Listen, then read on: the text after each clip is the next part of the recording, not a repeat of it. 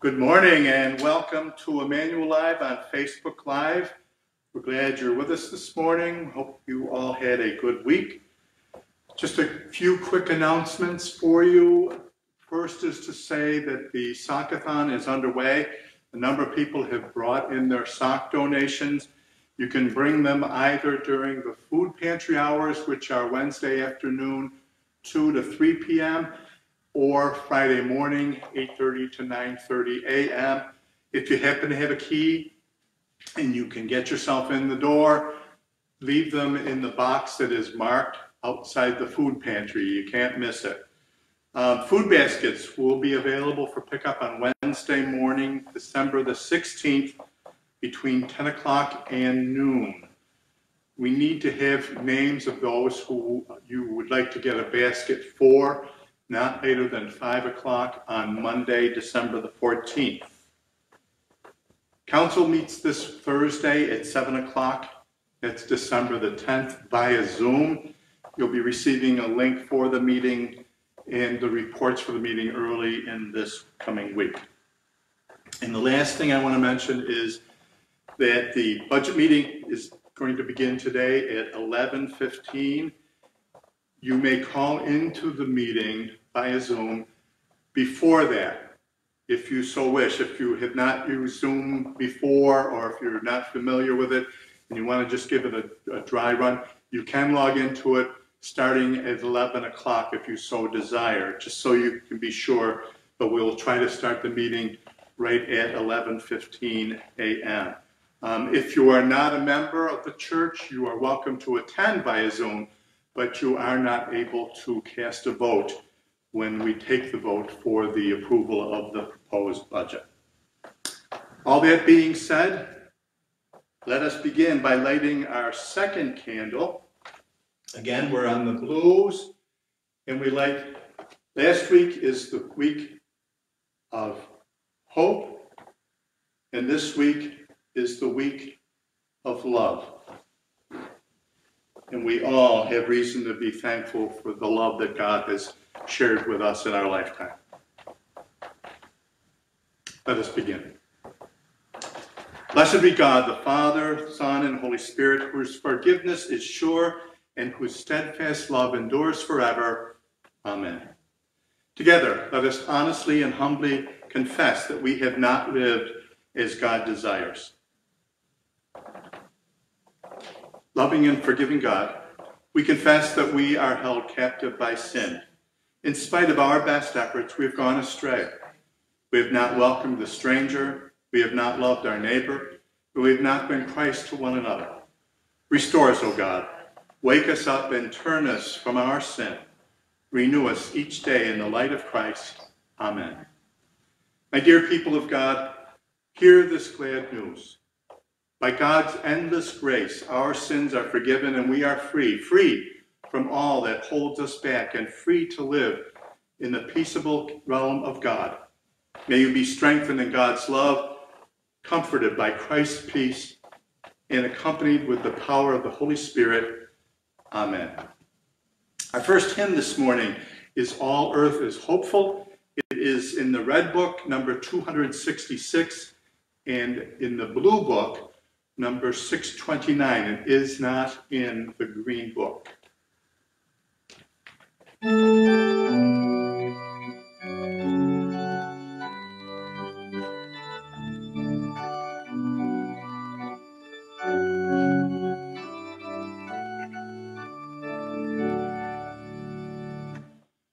All earth is hopeful, the Savior comes at last. Furrows lie open for God's creative task. This the labor of people who struggle to see how God's truth and justice set everybody free. People of Israel, you heard the prophet tell. Virgin Mother will bear Emmanuel. She conceived in God with us, our brother whose birth it to children of this world. Mountains and valleys will have to be prepared. New highways open, new protocols declared. Almost here, God is kneeling in beauty and grace. Oh, clear every gateway, in haste come out in haste. We first saw Jesus, a baby in the crib. This same Lord Jesus today has come to live in our world. He is present in neighbors we see. Our Jesus is with us and never sets us free. Oh, you are a marvelous voice this morning. Keep up the good work. Together let us pray. Stir up your power, Lord Christ, and come. By your merciful protection, awaken us to the threatening dangers of our lives and keep us blameless until the coming of your new day.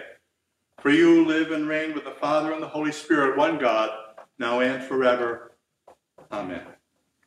The first reading comes to us from the prophet Isaiah in the 40th chapter.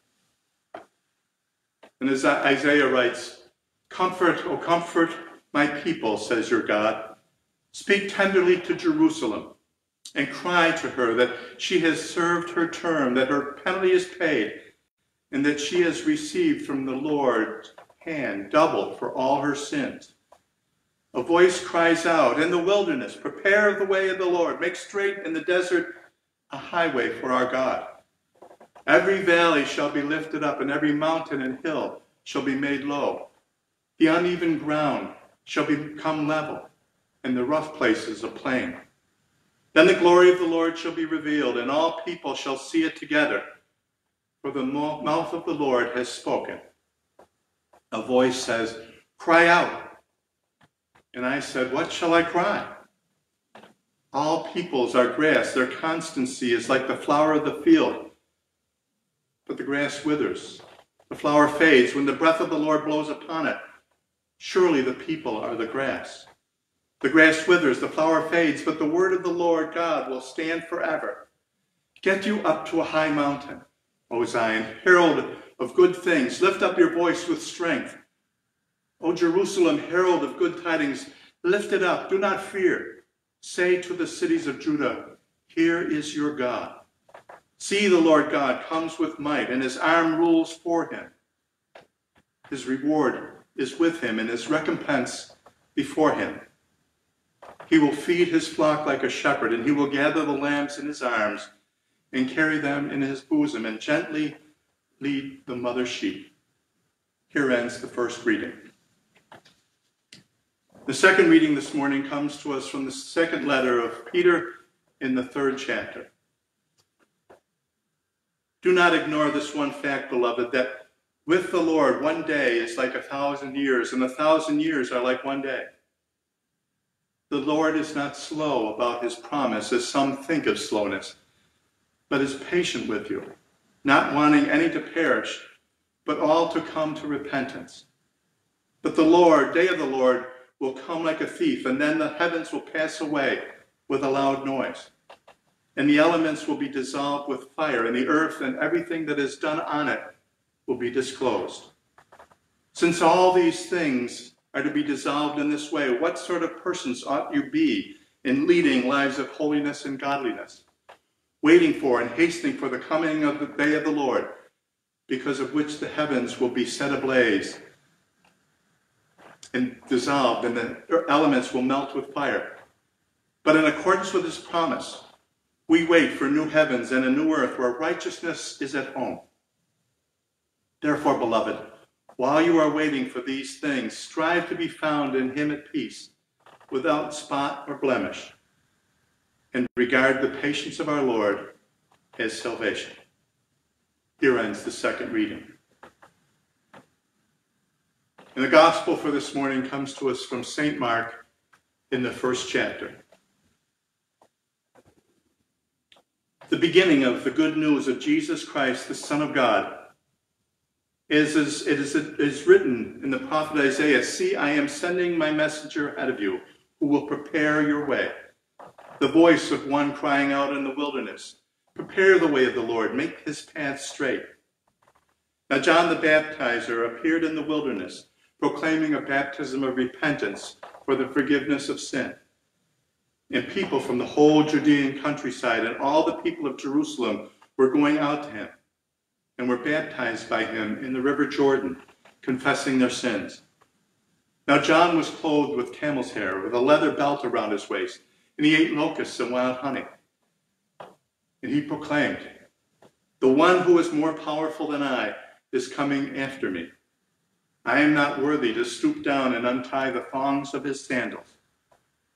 I have baptized you with water, but he will baptize you with the Holy Spirit."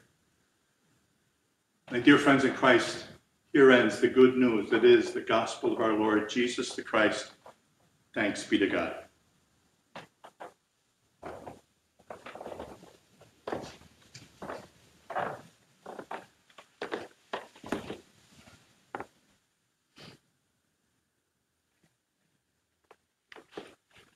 In the name of Jesus, the risen one, amen.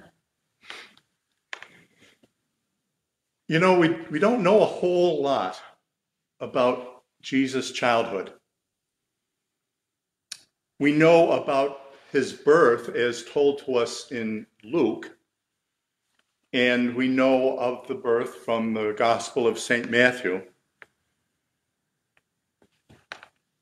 John's Gospel starts off rather peculiarly, but once we know who John is and what sort of person he is, we can understand why he wrote it that way.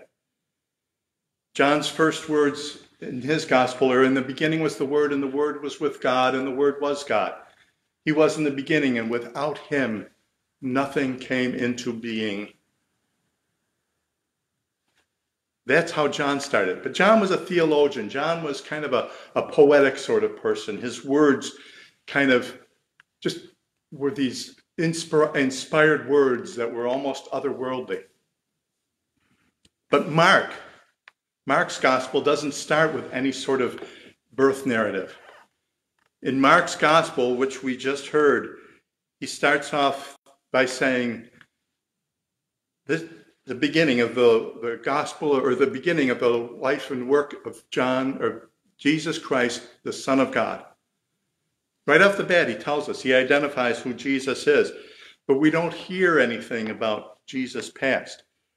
We have to look into the nativity story of Matthew. We have to look into the nativity story of Luke to hear that. We don't have any of that in Mark. And I wonder sometimes, what was the early life of Jesus like? We know that Jesus and John the Baptizer, who was the subject of our gospel today, were cousins. We know that John the Baptist was born about 6 months prior to Jesus' birth. So he was the older cousin. They didn't live as next door neighbors, but they lived close enough that they would have seen each other during their childhoods. But I don't know that we could go so far as to say that they were best of friends. They were cousins, and sometimes cousins can be best friends, but I don't think that they were that geographically close to one another that they were best of friends. They certainly got along well. John obviously idolized Jesus. In the gospel of this morning, we hear this whole beginning. And as I mentioned last week, that with Mark's gospel, it's all about the facts. He doesn't get bogged down with all of this extraneous information, and probably that's why he didn't include the birth narrative. Because for him, the story of Jesus wasn't all about his birth, where Matthew and Luke sought to put together the whole picture for us. But Mark didn't think that that was necessary. He focused on, this is the message that I have to get out to people. This is the message that people need to hear. The good news. the beginning of the good news of Jesus Christ, the Son of God. That's how Mark began his gospel. And that's what he wanted to focus on.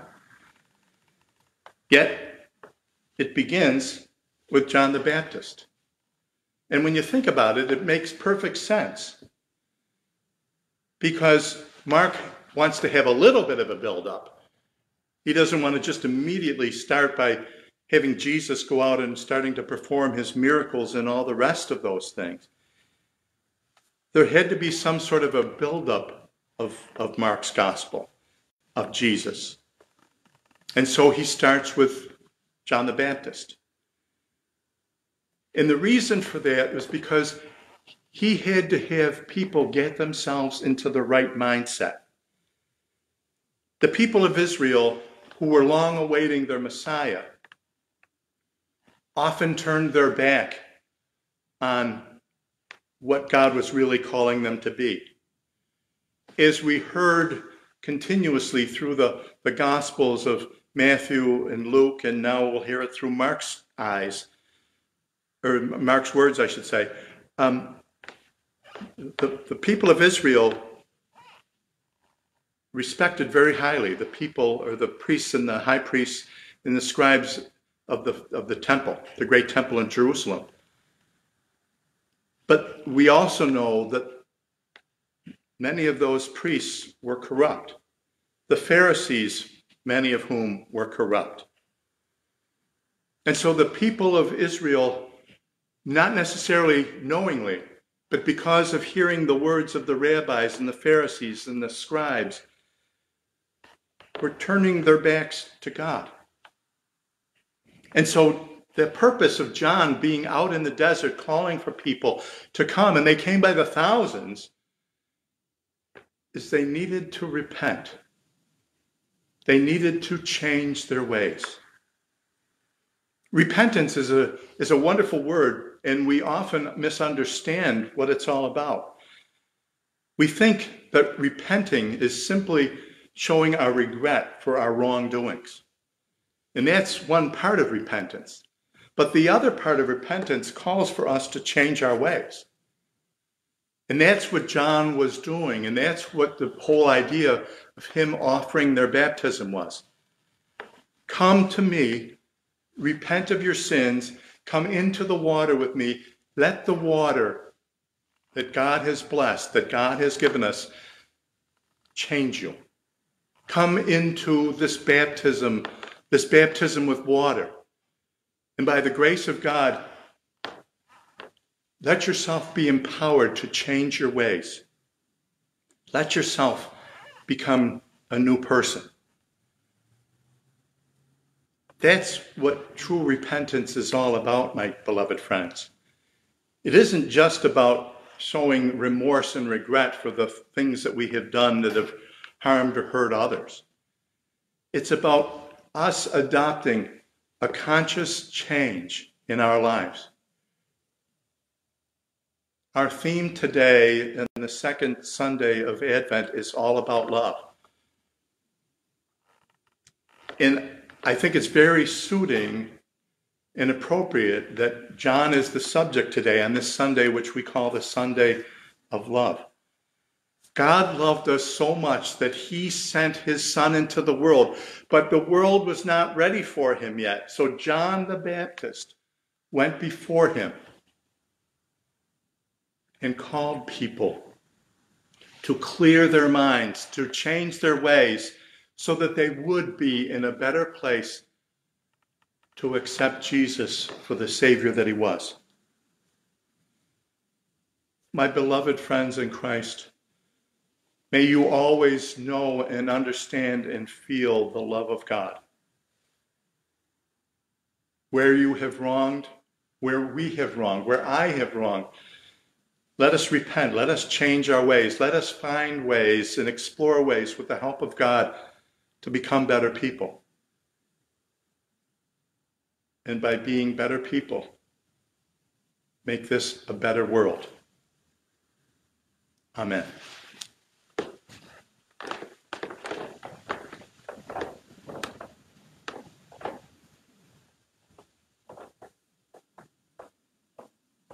Let us continue with the prayers. God of power and might, tear open the heavens and come quickly to this weary world. Hear our prayers for everyone in need.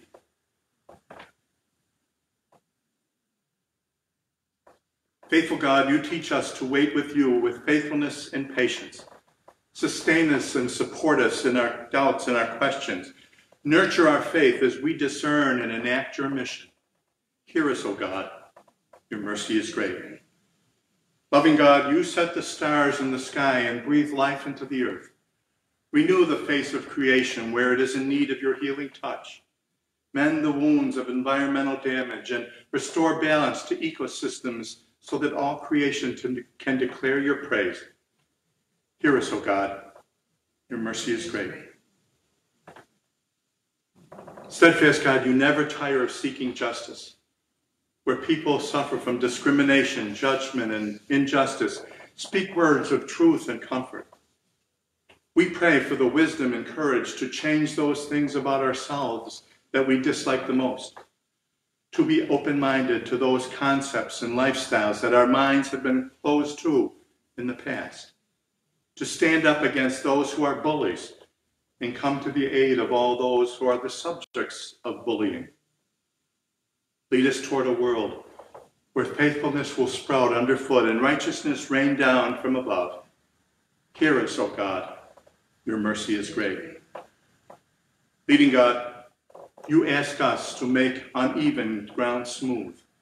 Make even the disparities between your people. Sustain and support the people with physical and intellectual disabilities. Accompany disability advocates who work for a world accessible to all. Teach us to celebrate the great diversity in our midst. Hear us, O God. Your mercy is great. Tender God, you know joy and sorrow alike. We pray for those in our families and in our congregation who are not joyful in this holiday season. Comfort all those who grieve. Be a companion to all who are lonely. Tend to those who are sick or struggling with anxiety, depression, substance abuse, and addiction, and gather all people in your healing embrace. Hear us, O God. Your mercy is great. Today we continue to pray for all those who are recovering from illness or injury, especially Morgan, Don Davia, David Scalfaro, Liz, Ella, Rebecca, Mary D, Marcia, Milk Brill, Kathy, Sam Vaughn, Shirley Budenhagen, Kathy LeBaire, Rose and Jerry Perry, Sandy DiBianco, Waldemar Friedrich, Nancy Sam, and all others whom we know to be in need of our prayers for healing. We lift up our prayers for those who will be undergoing surgeries and medical procedures this week, praying for healing for their bodies, and comfort and peace of mind for them and their families as they await results.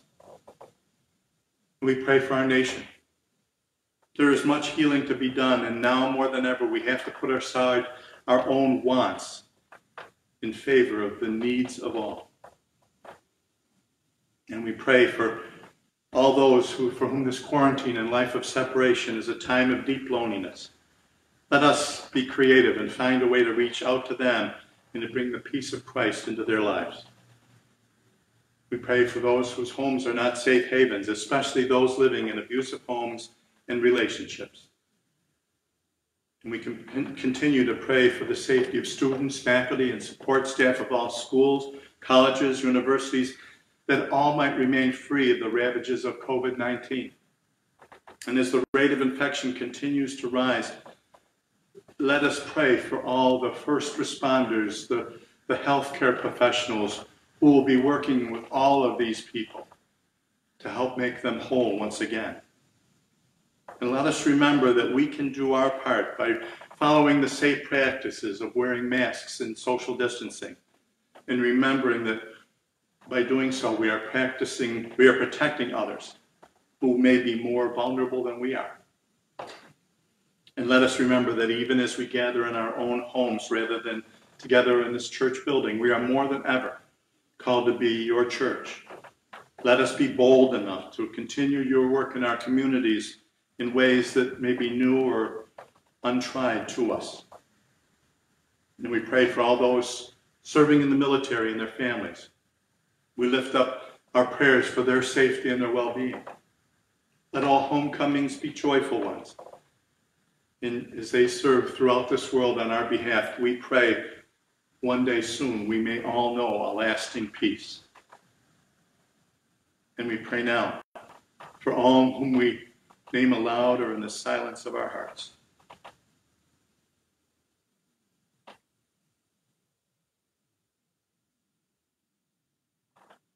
Eternal God, we give thanks for all the saints who have prepared your way in the wilderness and taught us to continue their faithful work.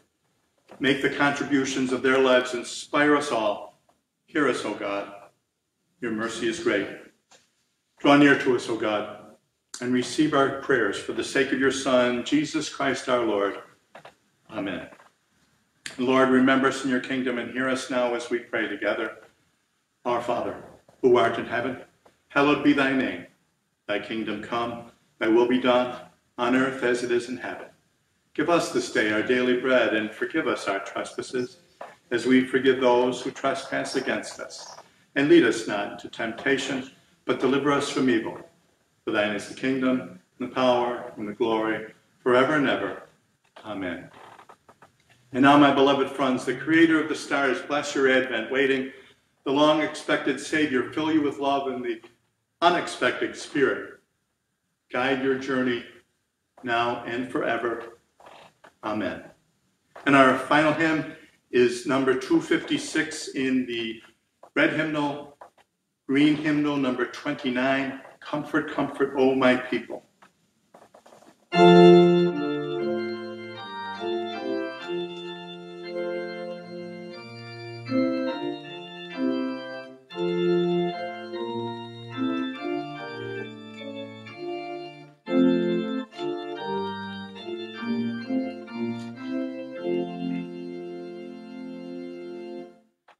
Comfort, comfort now, my people, tell of peace, so says our God. Comfort those who sit in darkness, holding on their sorrows below. To God's people now proclaim, that God's pardon waits for them. Tell them not the war is over. God will reign in peace forever. For the herald voice is guiding, the desert far and near, calling us to true repentance, since the reign of God is here. Oh, that warning cry obey, now prepare for God away. Valleys rise to greet the Savior.